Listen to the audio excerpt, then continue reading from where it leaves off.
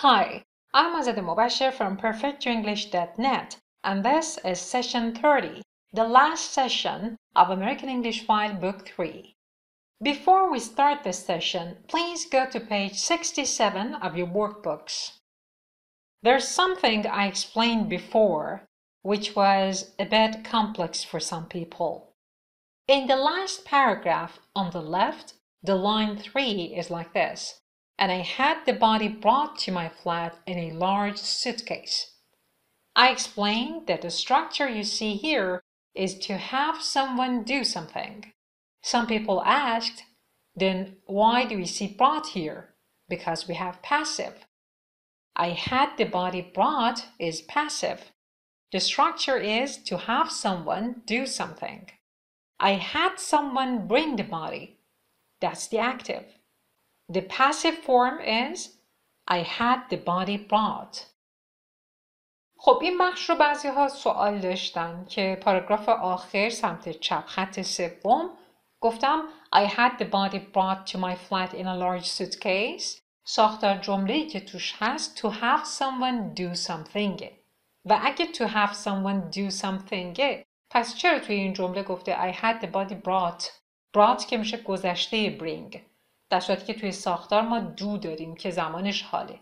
به خاطر اینکه این جمله اینجا مجهوله، پسیوه. در واقع بوده I had someone bring the body. had رو به گذشته میبریم. اون فعلی که جای دو توی استراکچر قرار میگیره به شکل ریشه خودش میمونه. اما اینجا مجهول شده. I had the body brought قسمت سوم bring به این دلیل که مجهوله. و در مجهول‌ها با قسمت سوم افعال کار داریم. پس یه بار دیگه میگم ساختار جمله‌ای که اینجا به کار رفته to have someone do something. جمله معلوم این بوده I had someone bring the body. دادم یکی اون جسد رو بیاره برام. حالا مجهولش کرد. I had the body brought. همونه. فقط مجهول شده. Alright, now please go to page 102. 9 and 10, review and check. Grammar. Circle A, B, or C. Please do this on your own, then check with me.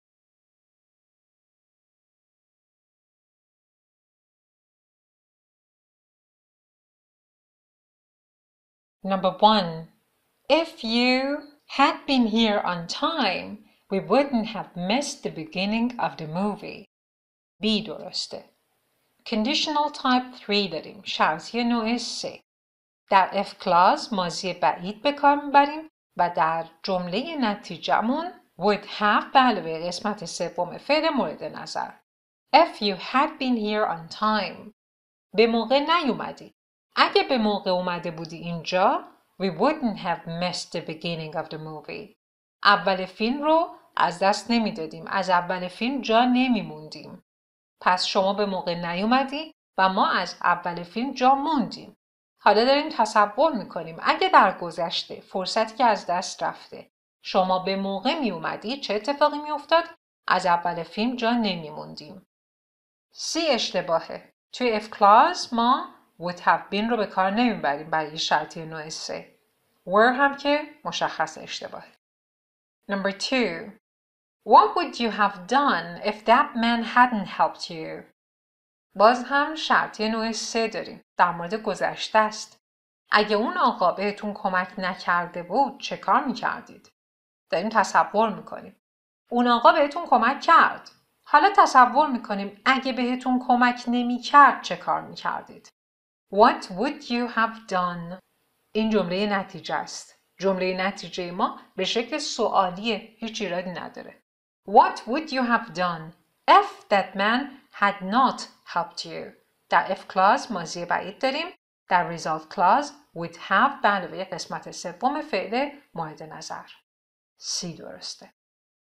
Number 3. If she had told me that she was arriving this morning, I would have gone to the airport to pick her up. باز هم شرطی نوع 3. If she had told me. اگه بهم گفته بود. اگه بهم گفته بود که امروز صبح میرسه، میرفتم فرودگاه، برش میداشتم. اما چه اتفاقی افتاد؟ بهم نگفت که امروز صبح میرسه. برای همین هم من نرفتم فرودگاه که برش دارم. اگه میگفت میرفتم و این کارو میکردم. If clause با ماضی بعید هست اینجا و در جمله نتیجه would have به علاوه gone داریم که قسمت سوم فعل go هست. Number 4. I would have finished the exam if I B had about another 10 minutes. باز هم شرطی نوع 3. I would have finished the exam. امتحان رو آزمون رو تمومش میکردم اگه یه 10 دقیقه دیگه داشتم. یعنی یه 10 دقیقه دیگه وقت داشتم. در گذشته رخ داده. من نتونستم به کل سوالات پاسخ بدم. چرا؟ چون 10 دقیقه اضافه نداشتم. اگه داشتم چی میشد؟ تمومش میکردم. result clause رو ابتدا آورده. میدونید میشه جای if clause و result clause رو تغییر داد. و وقتی این کار رو میکنیم دیگه کاما اون وسط لازم نیست. I would have finished the exam. would have به علاوه قسمت سوم finish که میشه finished. و در if clauseمون ماضی بعید داریم. had که پای ثابت ماضی بعیده. فعل مورد نظر ما در اینجا هم have بود. Have about another 10 minutes. قسمت سوم have میشه چی؟ میشه had. برای همین شده had.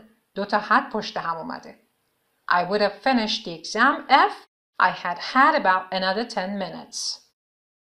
Number 5. I'm afraid there is no time left. I'm afraid there is no time left. متاسفانه هیچ وقتی باقی نمونده. سی اشتباهه. نمیگیم any time left. چرا؟ باید فعل جمله هم منفی میشد. There isn't any time left. در صورتی که فعل جمله مثبته. none هم اشتباهه. Number 6. There are lots of good TV shows on tonight. I don't know what to watch. To be on رو قبلا توی کتاب‌های قبلی امریکن فایل داشتیم. و یه زمانی به کار میره که بگیم فلان برنامه پخش میشه از تلویزیون. There are lots of good TV shows on tonight. امشب کلی برنامه‌های خوب داره تلویزیون. بی اشتباهه. A lot بعدش of میاد. Plenty هم همینطور. برای همین تنها گزینه درست A هست. Lots of. Number 7. Is there enough room in the car for me too? توی ماشین به اندازه کافی برای منم جا هست؟ B درسته. Room enough اشتباهه. Room اینجا یک نونه به معنای فضا، جا. Enough قبل از اسم میاد. C هم اشتباهه. Too much اصلا بار معنای منفی داره. ما میخوایم ببینیم فضای کافی وجود داره توی ماشین که منم سوارشم یا نه. نه که آیا بیش از حد جا هست. مفهومی نداره. Number 8. Most people have very few close friends. اکثر مردم تعداد دوستای نزدیکشون خیلی کمه. Very little و not much اشتباهن. درباره آدم‌ها حرف میزنیم. Friends به آدم‌ها برمیگرده و قابل شمارشه. Few برای قابل شمارش ها به کار میره. Much و little براشون به کار نمیرن. Number 9. Is he the man you met at the party? A درسته. البته به این معنا نیست که نباید اینجا هیچی بذاریم. میتونیم هیچی نذاریم. میتونیم بگیم Is he the man who you met at the party? و میشه who رو برداشت، حذفش کرد و گفت Is he the man you met at the party? B و C اشتباهن. C which هست برای انسان ها به کار نمیره. البته زمانی میگیم which برای انسان ها به کار نمیره که به جای who نمیشینه. اگه بخوایم توی یه جمعی بگیم کدوم آدم میتونیم which رو به کار ببریم. این رو حواستون باشه. و whose هم که جای صفت ملکی میشینه. پس whose هم اشتباهه. حالا چرا میشه who رو حذف کرد؟ به این دلیل که فاعل در relative clause و جمله اصلی متفاوتن. این رو توی درس 10 داشتیم. Is he the man you met at the party? جمله اول درباره the man هست. You met at a party. جمله دوم درباره you هست. درباره دو شخص متفاوت صحبت شده. پس میشه این رو حذف کرد. اگه این مورد رو یادتون نیست برگردید و گرامر درس 10A رو مرور کنید. Number 10. Is that the woman whose husband is a famous writer? آیا اون همون خانومیه که همسرش یه نویسنده معروفه؟ whose درسته. whose به جای چی نشسته؟ به جای her. That is the woman. Her husband is a famous writer. این دو جمله رو در هم ادغام کردیم، یه relative clause ساختیم. به جای her whose اومده. Is that the woman whose husband is a famous writer? Number 11. The Mona Lisa, which was painted in about 1510, is in the Louvre in Paris. تابلوی مونالیزا که حدوداً در سال 1510 میلادی نقاشی شد، در موزه لوور شهر پاریسه. A درسته. اینجا یک non-defining relative clause داریم. بین دوتا کاما آورده. کلش رو میشه برداشت. Which was painted in about 1510 رو میشه حذف کرد و جمله درسته. میشه فقط باشه The Mona Lisa is in the Louvre in Paris. The Mona Lisa which was painted. That رو نمیاریم. توی relative clause هایی که non-defining باشن that به کار نمیره. What رو هم نمیاریم. چرا؟ چون داریم درباره مونالیسا صحبت میکنیم. یه تابلوه. برای اشاره به اشیا توی relative clause هامون بسته به اینکه چه نوع relative clauseی باشن which یا that رو به کار میبریم. در اینجا which. The Mona Lisa, which was painted in about 1510, is in the Louvre in Paris. 12. I'm very fond of Susan, who I used to share an apartment with in college. من خیلی سوزان رو دوست دارم. همونی که وقتی کالج بودم با هم توی آپارتمان زندگی میکردیم. باز هم یک non-defining relative clause داریم. بین کاما و نقطه اومده چون انتهای جمله است. میتونستم فقط بگم I'm very fond of Susan. بقیهش extraست. Who I used to share an apartment with in college. بی اشتباهه. توی non-defining relative clause ها نمیتونیم خود ضمیر موصولی رو حذف کنیم. That هم اشتباهه چون توی non-defining relative clause ها that نمیاریم. Number 13. They're very rich, aren't they? بی درسته. tag question میخوایم. فعل جمله ما to beه. وقتی to be باشه خود to be رو توی tag میاریم. فعل ما are بود. ضمیر ما theyه. همونها رو میاریم. جمله مثبته تگمون منفی میشه. They are میشه aren't they. 14. Your brother has been to New Zealand, hasn't he? بازم tag question داریم. فعل جمله به زمان ماضی نقلیه has been. Your brother has been مخفف your brother has been. وقتی has been داریم از اگزیلری ماضی نقلی که has هست استفاده میکنیم توی تگ. جمله مثبته تگ منفی میشه. Hasn't he. Isn't he و wasn't he اشتباهن. چون میدونید اگه جمله اصلی ما to be داشته باشه از to be برای تگ استفاده میکنیم. to be نداره. پس to be نمیاریم. به همین دلیل A و B اشتباهن. وقتی که مودال داشته باشیم مودال به کار میبریم. وقتی که auxiliary مثل have و has داشته باشیم همون رو به کار میبریم. در غیر این صورت از دیگر auxiliary ها استفاده میکنیم. باز هم اگه قوانینش رو یادتون رفته رجوع کنید به گرامر درس 10 B. 15. You won't be late, will you? باز هم tag question داریم. You won't be, you will not be. چون مدال will داریم از خودش برای تگ استفاده میکنیم. جمله منفی تگ مثبت میشه. You won't be late, will you? won't you اشتباهه. چون تگ باید معکوس جمله باشه. جمله منفی تگ مثبت. جمله مثبت تگ منفی. C هم اشتباهه چون با اینکه to be داریم مدال will همراهش شده و will ارجحیت داره. از will استفاده میکنیم برای tag question. Vocabulary A. Complete the sentences with a word formed from the bold word. جملات زیر رو تکمیل کنید. چطوری؟ با استفاده از کلمه‌ای که از کلمات بولد شده خودتون میسازید. منظوری نیست که از خودتون در بیارید، یعنی نقش دستوری متفاوتی داشته باشه. مثلا جمله اول I got to the airport late, but جای خالی the flight was delayed. کلمه بولد شده بعد از جمله lock هست که نونه. باید تشخیص بدید در جای خالی به چه کلمه‌ای نیاز دارید. در درجه اول باید تشخیص بدید نقش دستوری یا part of speech اون کلمه چیه؟ آیا فعل میخواید؟ اسم میخواید؟ ضمیر میخواید؟ صفت میخواید؟ چی میخواید؟ و بعد ببینید با استفاده از اون کلمه بولد شده چی میتونید بسازید. انجامش بدید بعد با من مقایسه کنید. Number 1. I got to the airport late, but luckily the flight was delayed. adverb میخواستیم. قید میخواستیم. Luckily.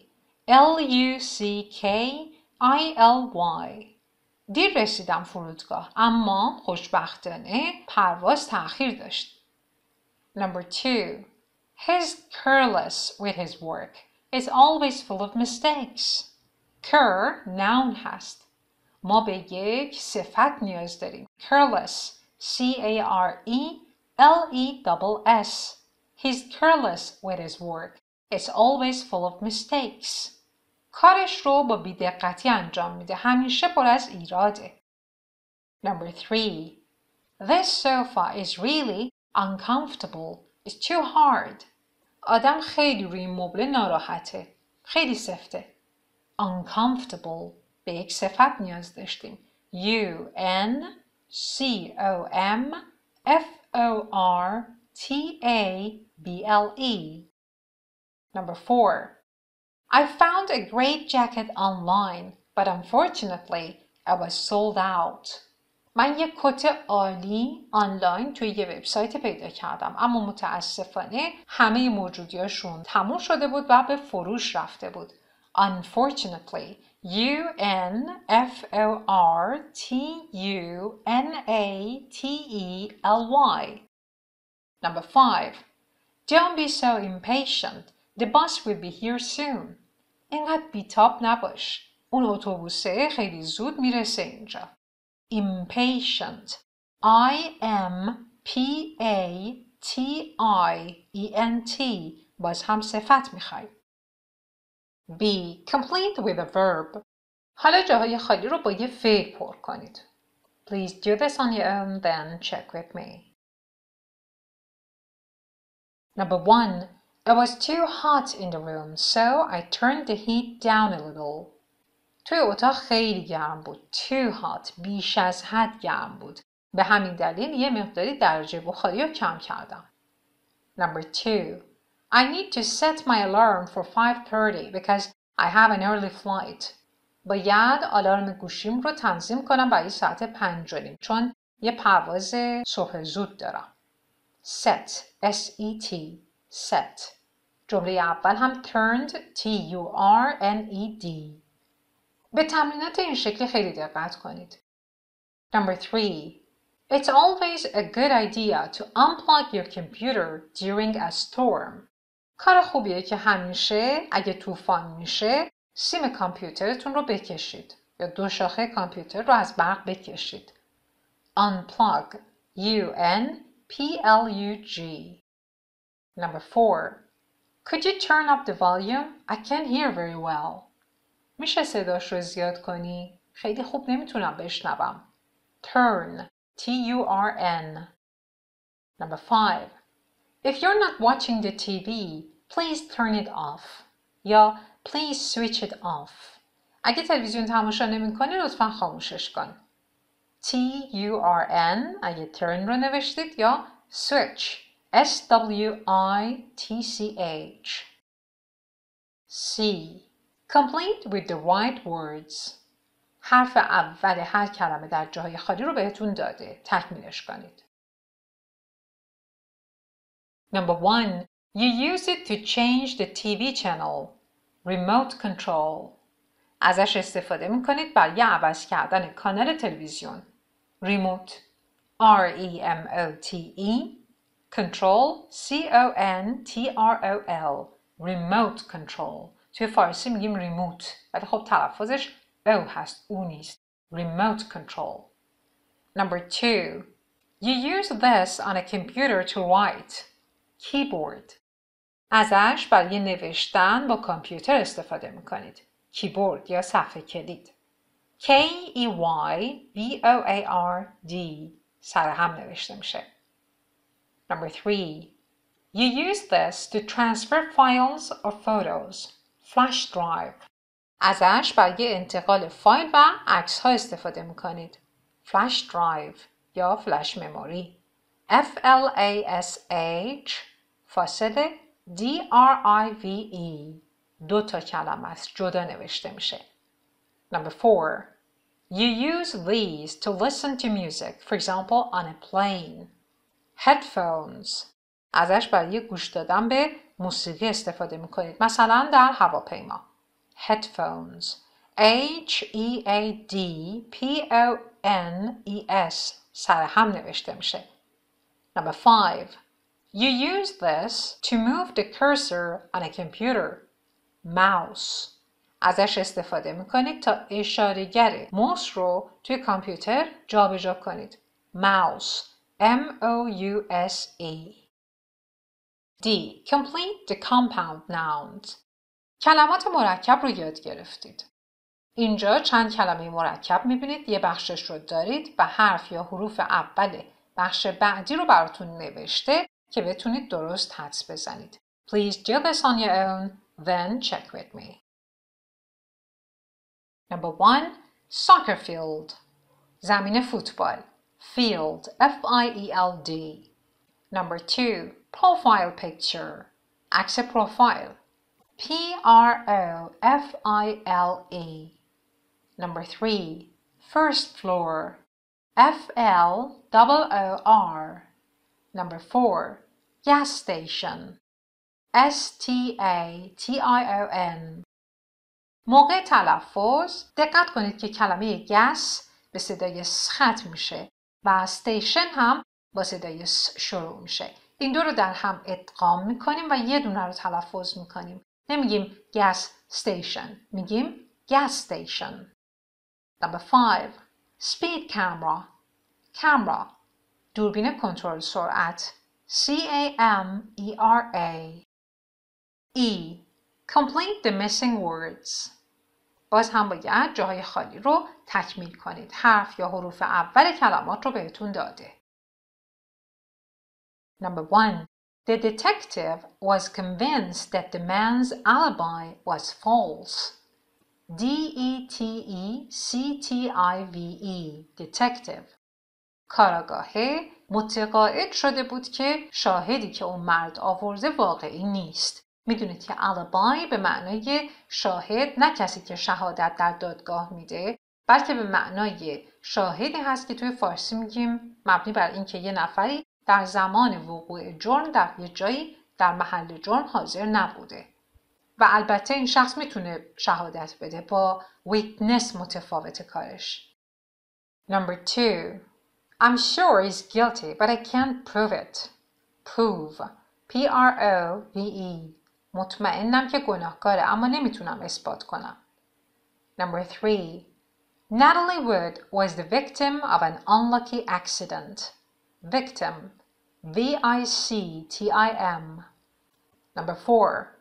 The police are not sure they will be able to solve the mystery. Solve. S-O-L-V-E.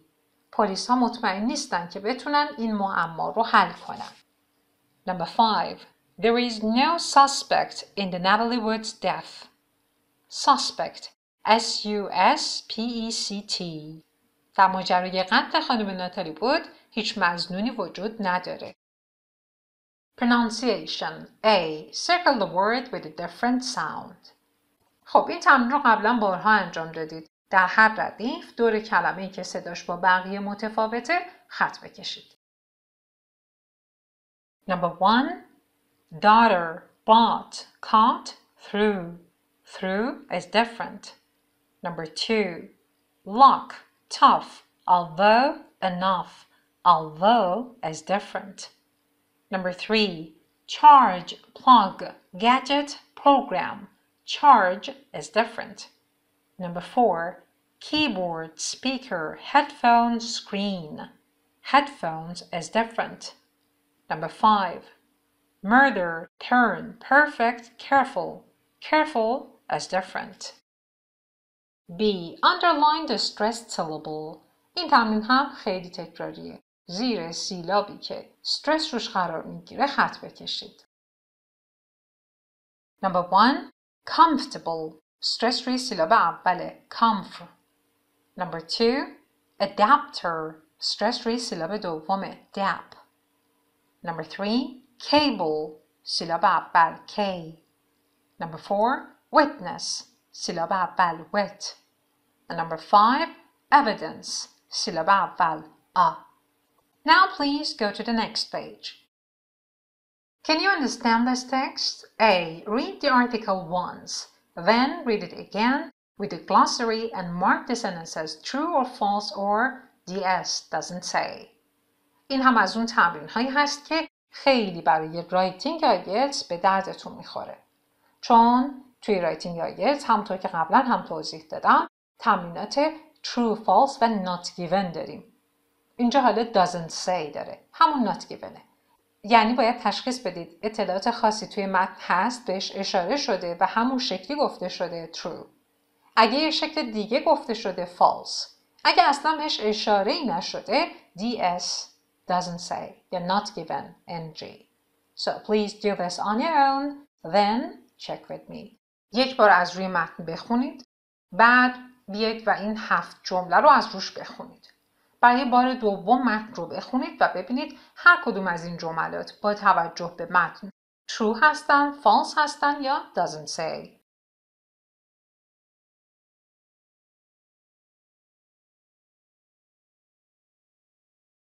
The icon and the gypsy. Do you remember the word icon? کلمه آیکان رو یادتون هست؟ به افراد معروف و چهره میگفتیم. جیپسی به کی میگن؟ جیپسی یعنی کولی. به آدم‌های خونی به دوش میگن جیپسی. The icon and the gypsy. برخورد این دو نفر با هم. یک فرد از خانواده خونی به دوش ها و یک آیکان، یه شخصیت معروف. I was a young gypsy boy trying to grow up in the 1960s in a country that was very hostile to our lifestyle and with no access to education and no chance to listen to music or to attend festivals. I was a young gypsy boy. من یه پسر بچه کولی بودم. Trying to grow up in the 1960s که در دهه 60 میلادی سعی می کردم in a country در یک کشوری بزرگ بشم that was very hostile to our lifestyle که نسبت به سبک زندگی ما بسیار hostile بود، خیلی خصومت داشت، به شکل خصومت آمیزی با همون رفتار می شد. And with no access to education and no chance to listen to music or to attend festivals. و هیچ دسترسی به تحصیلات نداشتم، به آموزش نداشتم، هیچ فرصتی، هیچ شانسی برای گوش دادن به موسیقی نداشتم، منظور اینه که امکاناتی نداشت or to attend festivals و نمیتونستم توی فستیوال ها، توی جشنواره ها شرکت کنم. در واقع اون نوع اول برای هر دوه، در دومی به قرینه حذف شده. And no chance to listen to music and no chance to attend festivals. این شکلی بوده. حواستون باشه attend حرف اضافه نداره، نگید attend in festivals یا attend in class. By chance, my family was on the Isle of Wight during the famous 1969 music festival. اتفاقاً به صورت اتفاقی خانواده من در سال 1969 در طول زمانی که جشنواره موسیقی معروف اون زمان داشته برگزار می شده در آیل آف وایت به سر می برد. آیل آف وایت یک جزیره کوچک هست در نزدیکی ساحل جنوبی انگلستان. پس در سال 1969 که توی این جزیره فستیوال معروف موسیقی داشته برگزار می شده اتفاقاً این آقا و خانواده‌اش اونجا بودن. I was knocking on doors trying to sell our homemade clothespins. نگاه کنید همه رو گذشته استمراری گفته. از اون ابتدا که با فونت قرمز نوشته شده تا اینجا. چند تا گذشته استمراری داشتیم. قبلا یاد گرفتید که گذشته استمراری زمانی به کار میره که میخوایم بگیم در گذشته یه نفری، یه تعداد آدمی مشغول انجام چه کاری بودن یا یک کاری در حال انجام بوده که وسطش یه چیز دیگه رخ داده و اون رو اینتراپتش کرده. مثلا I was watching TV when you called. زمانی که زنگ زدی من داشتم تلویزیون تماشا می‌کردم. اون فقط یکی از کاربردهای گذشته استمراریه. گذشته استمراری یک کاربرد دیگه هم داره. کاربرد دیگه گذشته استمراری وقتی که شما دارید set the scene میکنید، دارید صحنه رو توصیف میکنید. میخواید یه ماجرایی رو تعریف کنید، بگید چی شد. اما قبلش دارید مقدمه چینی میکنید، بگید چه چیزهایی در اون زمان در حال رخ دادن بوده. پس لزوماً قرار نیست چیزی اینتراپت بشه. ممکنم هست بشه ها، ولی اینجا داریم صحنه رو توصیف میکنیم، مقدمه چینی میکنیم که بگیم چه اتفاقی اون زمان افتاد.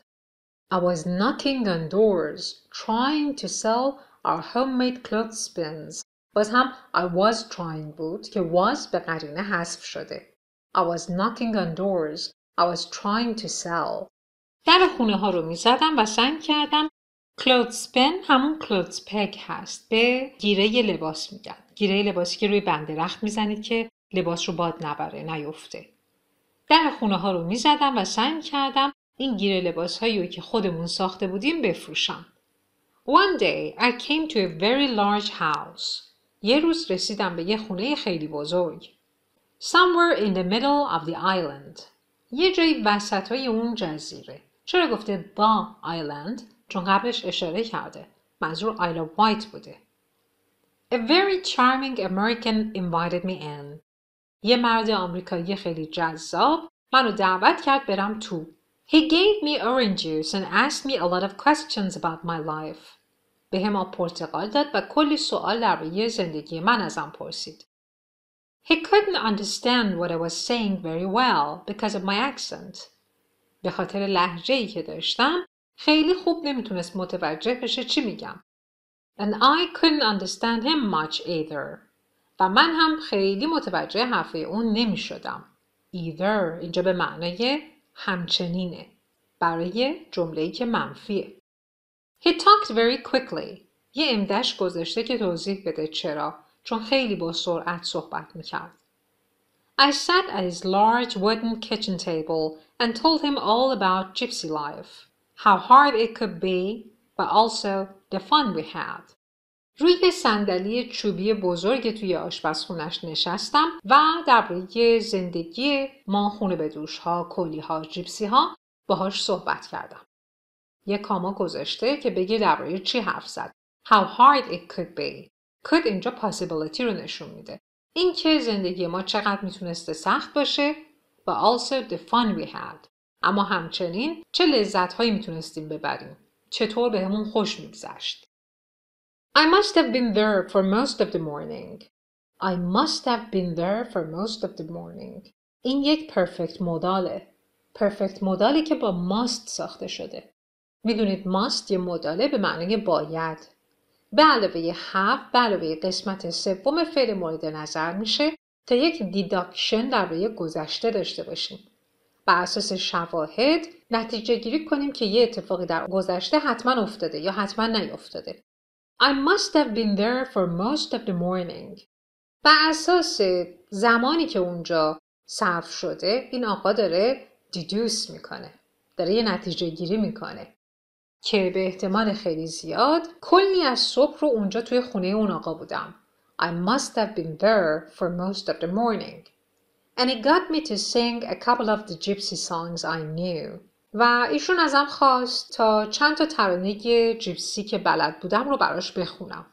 Before I left, he played me a song on his guitar and gave me a record, which he said was his, and had the song on. قبل از اینکه از اونجا برام یه ترانه خوند و با گیتارش نوازندگی کرد. و بعد بهم یه صفحه داد. record به این صفحه گرامافون گفته میشه. Which he said was his. که گفت مال خودشه. And had the song on. یعنی اون ترانه‌ای که خوند on it وجود داشته. روی اون صفحه بوده. But I didn't have a record player. And I soon lost the record. اما من اون زمان گرامافون نداشتم و خیلی زود همون صفحه رو گمش کردم. I had no idea who he was and I forgot about him until I was in my early 20s. نمیدونستم اون کیه و اصلا فراموشش کرده بودم تا اینکه در 20 و چند سالگیم اون رو دوباره به یاد آوردم. Unfortunately, I had gotten into some trouble and was in Brixton prison for burglary. متاسفانه خودم رو به دردسر انداخته بودم و به خاطر دزدی در زندان بریکستون به سر می بردم. My sentence was for 2 years. حکم من 2 سال حبس بود. Sentence اینجا به معنای حکمه. We had a vicar who used to visit twice a week. vicar یه جورایی جانشین priest، جانشین کشیش به حساب میاد. We had a vicar who used to visit twice a week. ببینید از used to استفاده کرده. میتونسته گذشته ساده به کار ببره اما برای تنوع در جمله سازی used to آورده. پس یه vicar داشتیم که 2 بار در هفته میومد به دیدنمون. And because we were bored, we would sometimes attend his sessions. و از اونجایی که اونجا حوصله‌مون سر میرفت توی زندان، گاهی اوقات توی جلساتش شرکت میکردیم. ببینید would رو هم به کار برده. داره کم کم شما رو با این کاربردها آشنا میکنه. قبلا در روی would توضیح دادم. کارهایی که در گذشته به دفعات و طی فواصلی تکرار میشدن رو میشه با would گفت. به جای گذشته ساده آورده. اما باید حواستون باشه که استفاده از would به جای گذشته ساده استثناء داره و همه جا به جای گذشته ساده نمیشه would رو به کار برد. این کار تکرار میشده. شرکت کردن اینها در جلسات اون vicar تکرار میشده. برای همین would رو آورده. At one of the sessions he played some music on an old record player and as soon as I heard it I recognized the singer. در یکی از اون جلسات روی یک گرامافون قدیمی گذاشت موسیقی بر اون پخش بشه. And as soon as I heard it و به محض اینکه اون موسیقی رو شنیدم I recognized the singer. خوانندش رو شناختم. Recognize کردن به معنای know نیست ها. به معنای شناختنه. مثلا یه نفر تو بچگیاتون میبینید. از اون زمان تا حالا 10 سال ندیدیدش. دوباره میبینیدش و میفهمیدین همون آدمه. اینجا شما recognize میکنید اون آدم رو. در همین مورد ایشون توی بچگی صدای اون خواننده رو شنیده. الان دوباره شنیده و فهمیده همونه. recognize کرده. He told me it was a man named Bob Dylan and said that if I liked it, he would bring more of his records to the next meeting. vicar بهش گفت که خواننده اون موسیقی شخصی به اسم باب دیلن هست و اگه من ازش خوشم میاد میتونه ترانه‌های بیشتری از اون رو برای جلسه بعد برامون بیاره. به این جمله دقت کنید. He told me it was a man named Bob Dylan and said that if I liked it, he would bring more of his records. نقل قول غیر مستقیمه اما در مورد گذشته. یعنی اون لحظه که ایشون از اون جانشین کشیش پرسیده ایشون کیه، اون شخص بهش گفت It is a man named Bob Dylan و بعد گفت If you like it, I will bring more of his records. برای نقل قول غیر مستقیم یه زمان میایم عقب. پس شد He told me it was a man named Bob Dylan and said that if I liked it, he would bring more of his records. دقت کنید. نقل قول غیر مستقیم داریم. One song stood out. Stood out گذشته stand out یعنی خیلی برجسته و مشخص بودن. یکی از ترانه ها خیلی برجسته بود. North County Blues.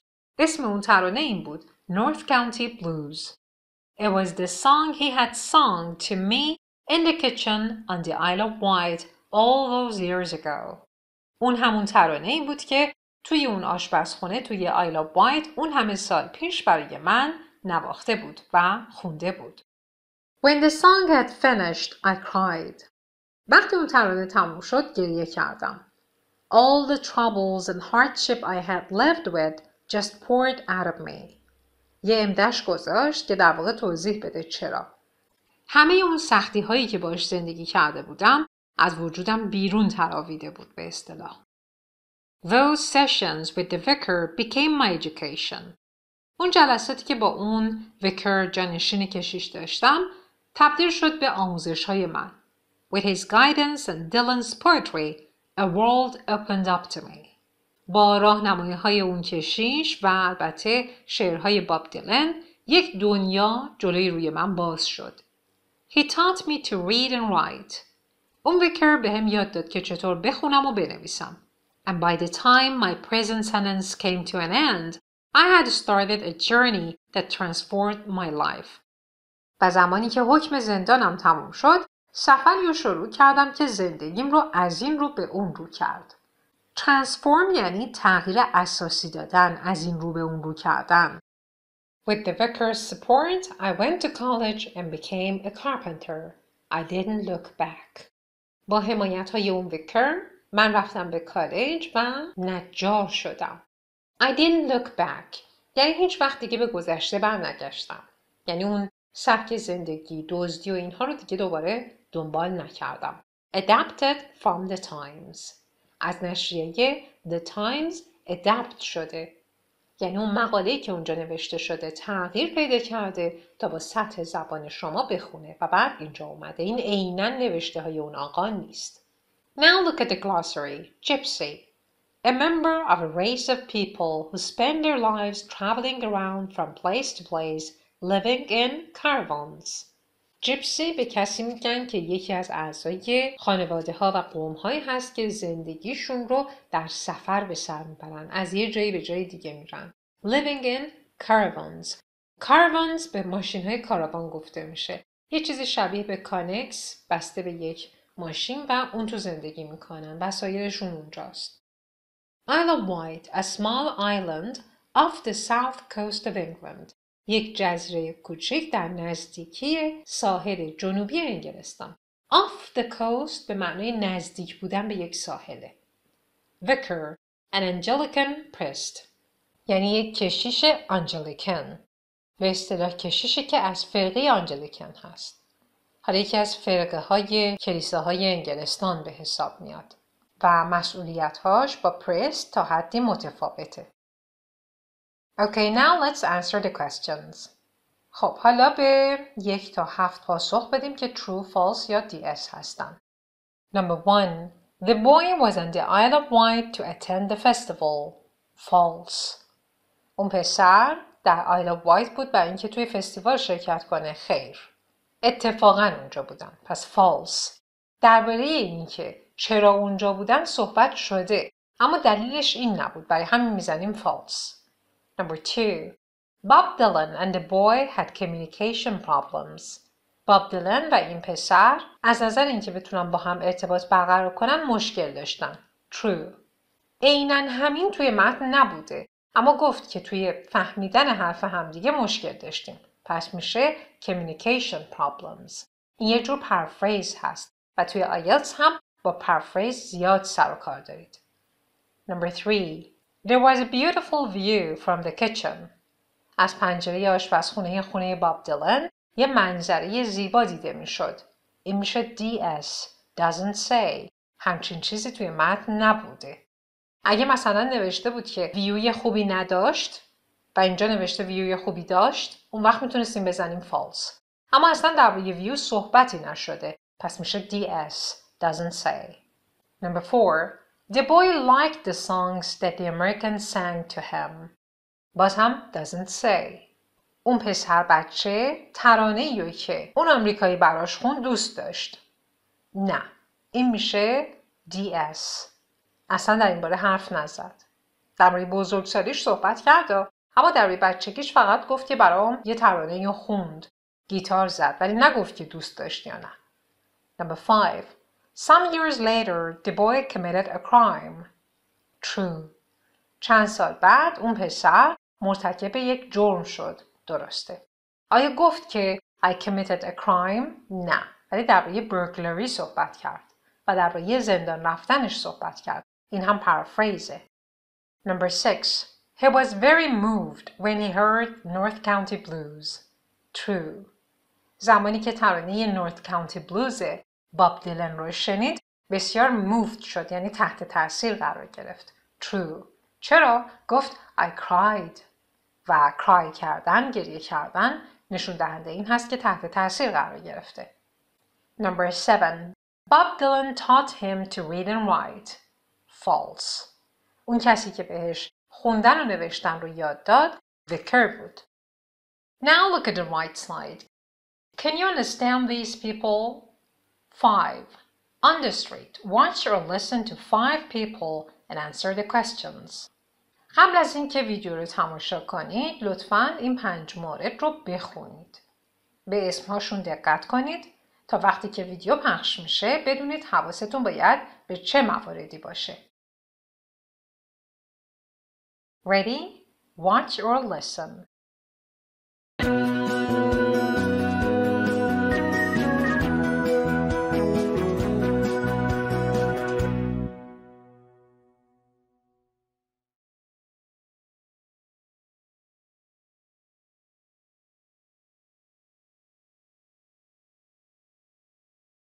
Have you ever helped a stranger or been helped by a stranger? Yes. One time I saw somebody have their phone stolen, and I ran after the guy and retrieved the cell phone.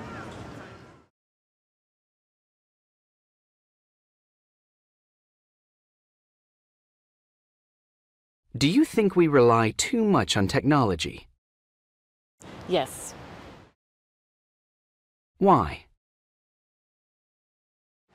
Because technology often breaks, and then you don't have the skills that you need to deal with the situation. Are there any gadgets you just couldn't live without? I couldn't live without my hairdryer.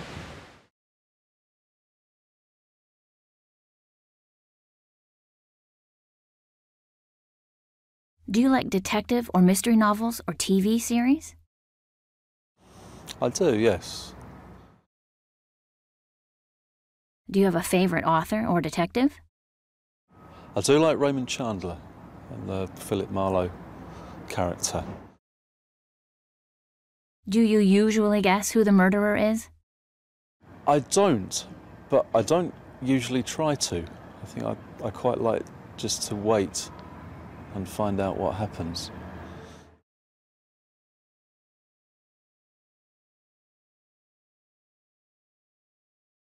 Do you have a favorite designer? I think my favourite designer is Alexander McQueen, who's a clothing designer, though it's too expensive so I can't buy any of the clothes, but I like looking at pictures of them. Why do you like his clothes? Because they are very, very unusual and they use lots of very interesting materials, and they're different designs. They're not just using designs from the past.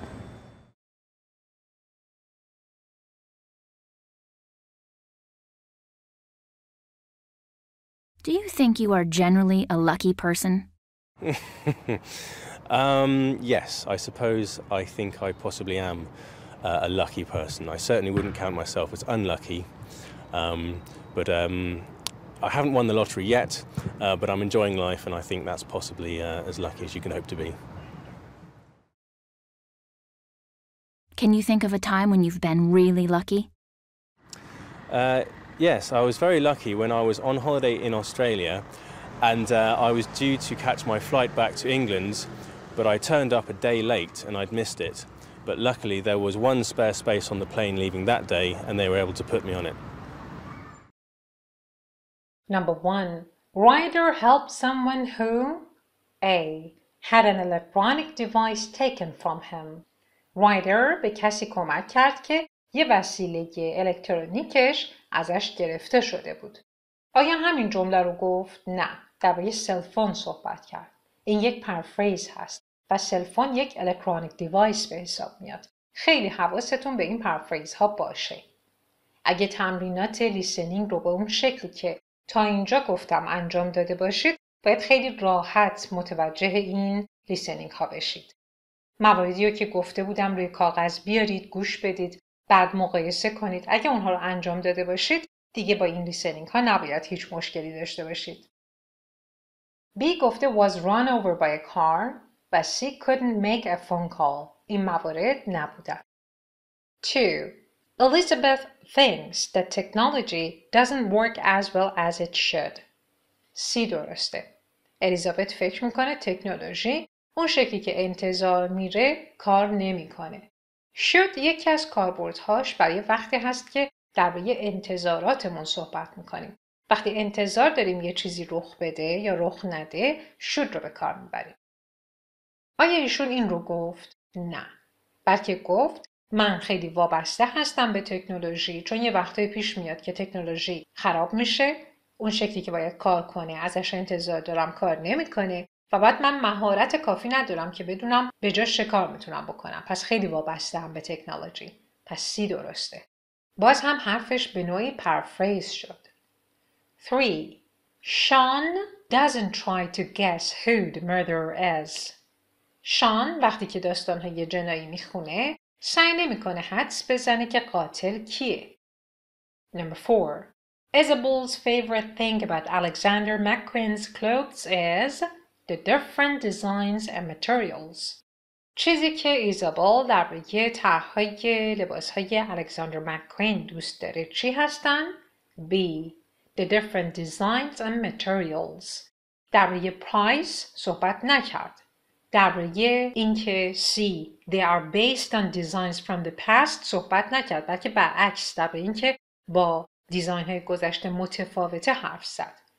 نکته جالب براش دیزاین و متریال هستن. طراحی و نوع پارچه هایی که استفاده میکنه. Number 5. Giles thinks he's lucky because he is generally happy. دلیلی که برای لاکی بودن خودش آورد این بود که عموماً داره از زندگی به طور کل لذت میبره. پس چون generally happy هست خودش رو آدم خوششانسی میدونه. B درسته. A نوشته cut a flight from Australia at the last minute. این درسته. اما دلیل خوششانسی خودش رو این ذکر نکرده بود. وقتی که ازش خواسته شد یه مورد خوششانسی رو بگه اینو گفت. دلیلش ولی این بود که داره از زندگی لذت میبره و زندگی خوبی داره. پس B درسته. Can you say this in English? Do the tasks with a partner. Check the box if you can do them. تنهایی یا با دوستتون. Can you complete these 3 sentences? این 3 جمله رو میتونید تکمیل کنید. If you had told me about the party earlier شرطی نوع 3 به کار برده. باید result clause رو بنویسید. I would have bought those shoes if result clause رو آورده. باید if clause شرطی رو بنویسید. I wouldn't have been so angry if باز هم result clause رو آورده از شرطی نوع 3. باید if clause رو بنویسید. 2. Describe something that you do too much and something that you don't do enough. یک کاری رو که بیش از حد انجام میدید و یک کاری رو که به اندازه کافی انجام نمیدید توصیف کنید. Number 3. Talk about a gadget that you use and why it is useful. درباره یه ابزاری که ازش استفاده میکنید و اینکه چه کاربردی هست صحبت کنید. Number 4. Describe a person that you admire, who he or she is, what you know about him or her, why you admire him or her. آیا این کار رو هم میتونید انجام بدید؟ آیا میتونید کسی رو صحبت کنید که تحسینش میکنید؟ بگید کیه؟ چه چیزی دربارش میدونید و چرا تحسینش میکنید؟ And number 5. Can you check 5 things you think you know about your partner using tag questions? آیا میتونید با استفاده از tag question 5 تا نکته رو که درباره دوستتون همکلاسیتون میدونید بگید؟ اگه درس ها رو خوب یاد گرفته باشید، درس های 9 و 10 رو باید بتونید همه این 5 مورد رو انجام بدید. Short movies, Brooklyn Bridge. Watch and enjoy the movie. Ready? Watch or listen.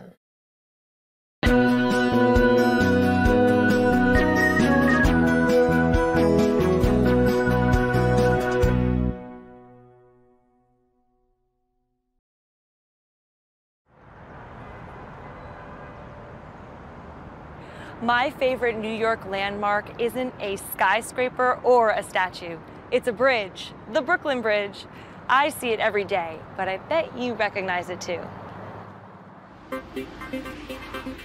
Its Gothic architecture, stone towers, and unusual cable design have made it a symbol of New York for over 130 years. The bridge, which connects Brooklyn and Manhattan, is almost 6,000 feet long 85 feet wide and weighs over 14,000 tons. When it was built, it was the only bridge across the East River. It was much longer and a lot taller than any other bridge in the world. And the story of its construction is as epic and inspiring as the bridge itself. I've come here to the Brooklyn Museum to find out more about the building of the bridge.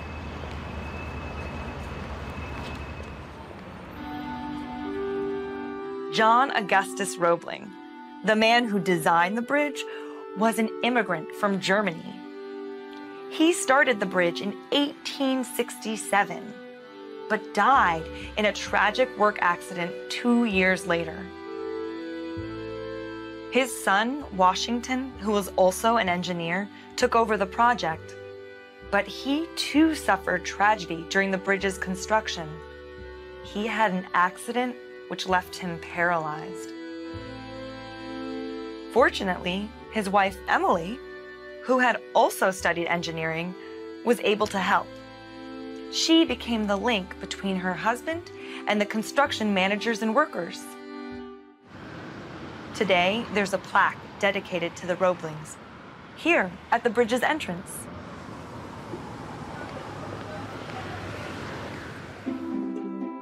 The workers that built the bridge were only paid $2 a day. If they hadn't worked as hard as they did, the bridge would never have been finished. But it was, and the Brooklyn Bridge opened on May 24th, 1883. There were some rumors that the bridge wasn't strong enough. But if the bridge hadn't been strong enough, it surely would have collapsed when a circus owner marched 21 elephants across it. I use the bridge every day, and I'm not the only one. More than 120,000 vehicles, 4,000 pedestrians, and 2,600 cyclists cross the bridge every single day. This massive amount of traffic couldn't possibly have been predicted by the Roeblings. But amazingly, they built the bridge 6 times stronger than was necessary at the time. Today, it is one of the oldest suspension bridges in the world. However, over the years, the bridge has changed. Until 1944, trams, called streetcars, used to run along the bridge's central lanes. Today, the bridge has 6 lanes for vehicles and a central walkway for pedestrians. Some vehicles, like buses and commercial trucks, can't cross the bridge because they're too heavy. In the 1980s, the bridge's floodlights were switched on, and this night view became one of the most famous sights of New York. Whether viewed by day or night, the Brooklyn Bridge is a magnificent structure. It is a global icon that has often been called the 8th wonder of the world. متشکرم که این ویدیو رو تماشا کردید یا گوش دادید. موفق باشید.